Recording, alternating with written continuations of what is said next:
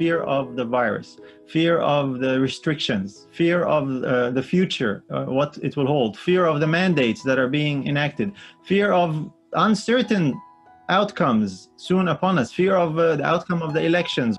That attitude generates weakness and defeat in the experience of spiritual things.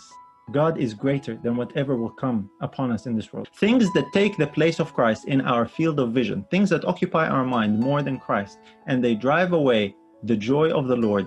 And in essence, they really drive away our strength. So it's not like he was going through a happy, joyful time. He was going through a deadly trial. And this is where he looked. The joy of the Lord is a multifaceted thing. It makes a huge difference, brothers and sisters. We need more earthquakes, not physical earthquakes, but we need more earthquakes in the spiritual realm. Are we remembering that this is a spiritual weapon? This is not just here, this is something to have fun with, something to enjoy life with. No, it's actually a serious and practical weapon. There's actually very little that brings joy, especially if you're watching the news, you follow on the internet, the latest headlines, what's going on. In the scriptures, there are many, many instructions and injunctions to be joyful. Hundreds and hundreds of verses. Joy in Jesus. Happy Thanksgiving.